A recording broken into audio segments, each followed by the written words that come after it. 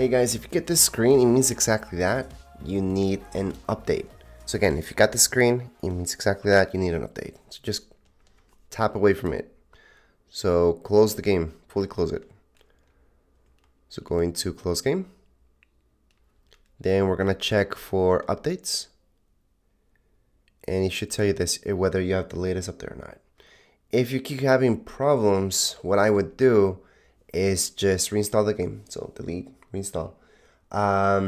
Restart your PlayStation. Well, obviously before you do the reinstall, just restart your PlayStation. And in other times, once you force it, it might go into downloads. So right now, although it told me that I have the latest version, it told me that it's downloading. So if I go back, just to show you,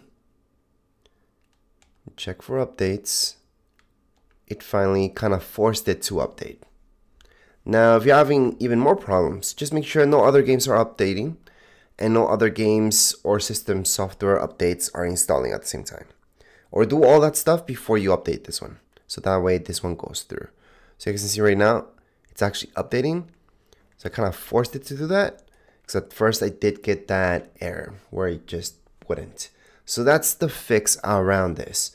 If you guys have any problems, questions, you guys can write down here in the comments area. Don't forget to subscribe and like.